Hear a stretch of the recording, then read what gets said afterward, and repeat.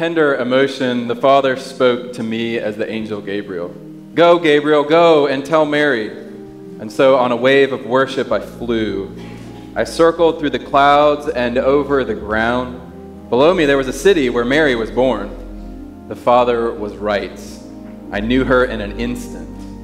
Her heart had no shadow. Her soul was as pure as any I'd ever seen. I made the final descent. "Mary," I kept my voice low so as not to startle her. "Greetings, God be with you." Her eyes widened and she turned as if to run. "Mary, Mary, have no fear. You have found favor with God. You will become pregnant and give birth to a son and call his name Jesus. He will be great, and he'll be called the Son of the Highest. The Lord God will give him the throne of his father David. He will rule Jacob's house forever. There will never be an end to his kingdom." Though she was listening, she was puzzled. "But how? I've never slept with a man." "The Holy Spirit will come upon you. The power of the Highest will hover over you. Therefore, the child that you bring to birth will be called Holy, Son of God." Nothing, you see, is impossible with God. I looked at her and she was smiling. "Yes, I see it all now. I'm the Lord's maid, ready to serve. Let it be with me just as you say."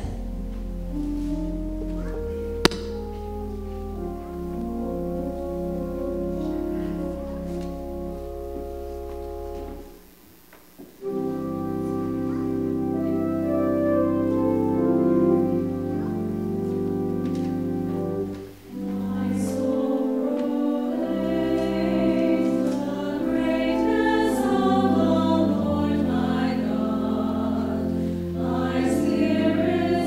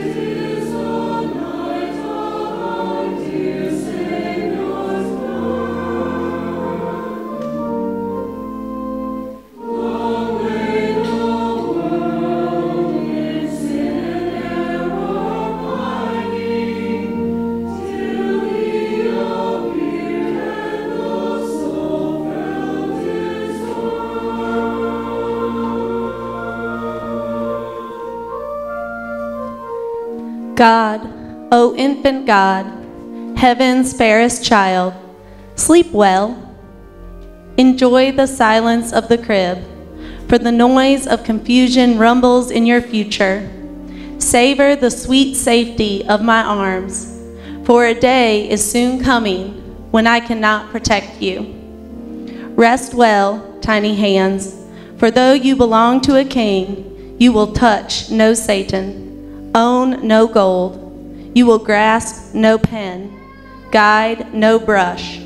Your hands are not destined to hold a scepter, nor wave from a palace balcony. They are reserved instead for a Roman spike that will staple them to a Roman cross.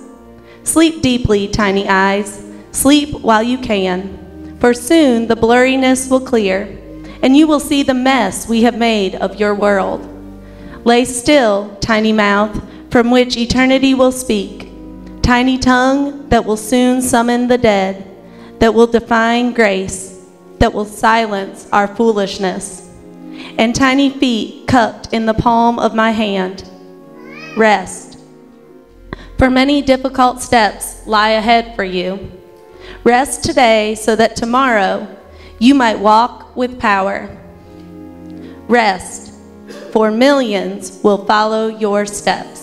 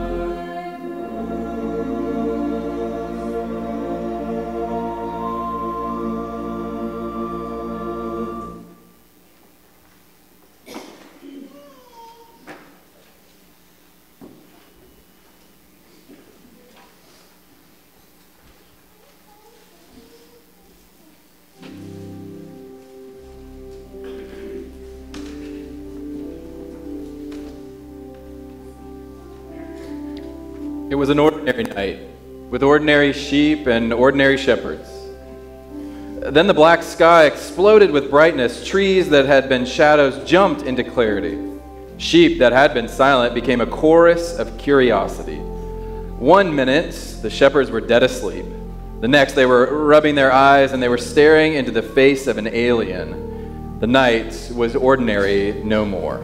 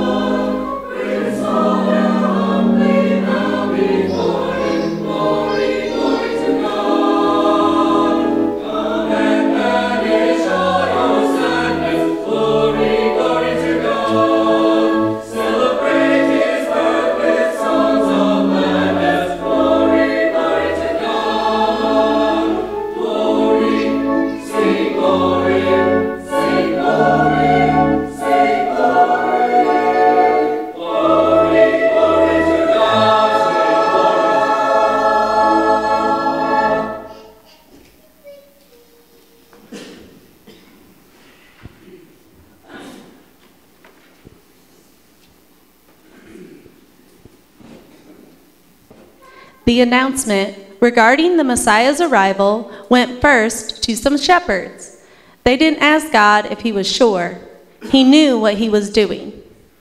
Had the angel gone to theologians, they would have first consulted their commentaries. Had he gone to the elite, they would have looked around to see if anyone was watching.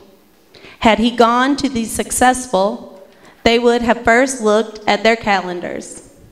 So he went to the shepherds, men who didn't have a reputation to protect, or an axe to grind, or a ladder to climb, men who didn't know enough to tell God that angels don't sing to sheep, and the Messiahs aren't found wrapped in rags and sleeping in a feeding trough. So at the birth of Jesus, while the theologians were sleeping, and the elite were dreaming, and the successful were snoring, the meek were kneeling. They were kneeling before the one only the meek will see. They were kneeling in front of Jesus.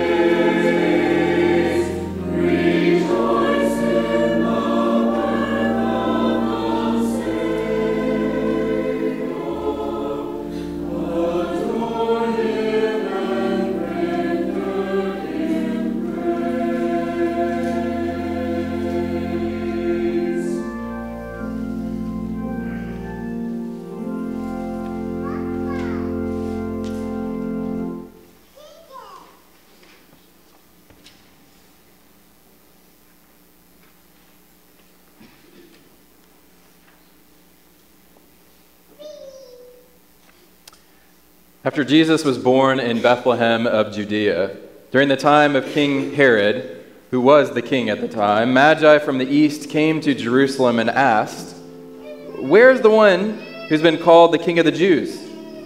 We saw his star in the east, and we have come to worship him." After they were told that Christ was to be born in Bethlehem of Judea, they went on their way, and the star that they had seen in the east went ahead of them until it stopped. It stopped over the place where the child was. When they saw the star, they rejoiced with exceedingly great joy.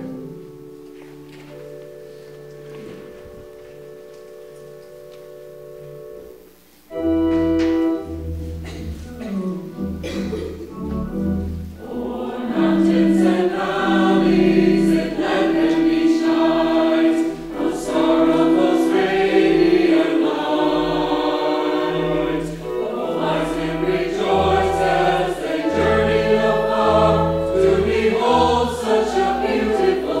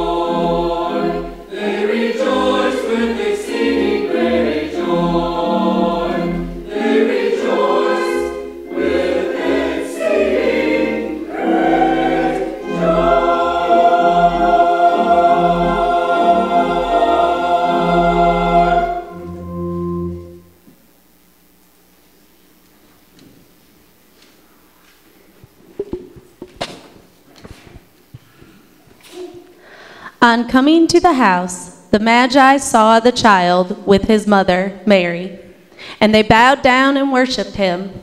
Then they opened their treasures and presented him with gifts of gold and of incense and of myrrh.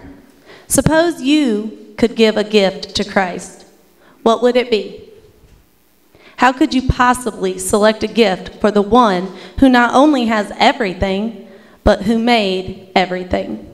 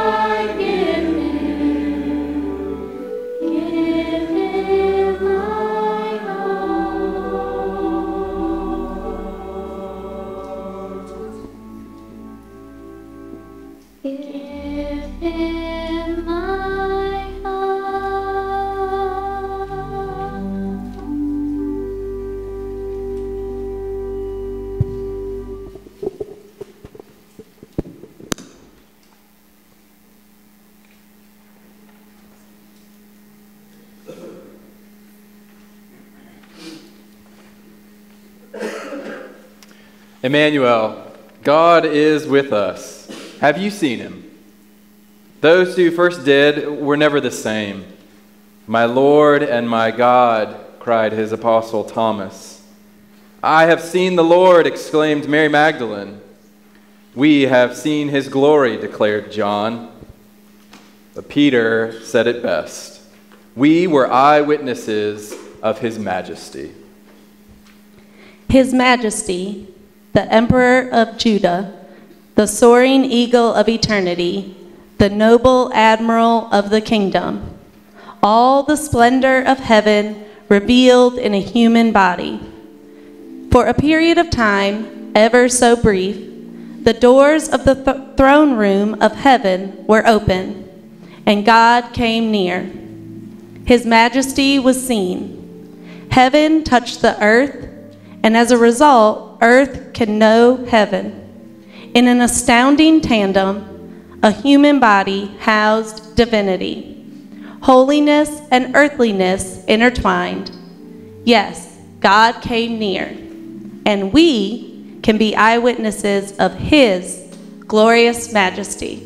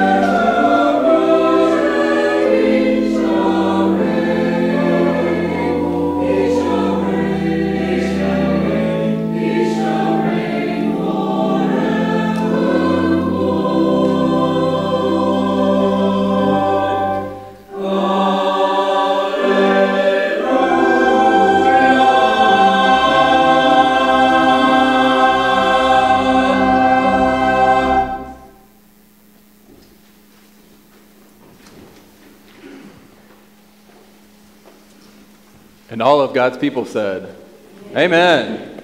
Friends, it is now time to give back to the Lord. Let us give from our abundance as the ushers wait on us for the morning offering.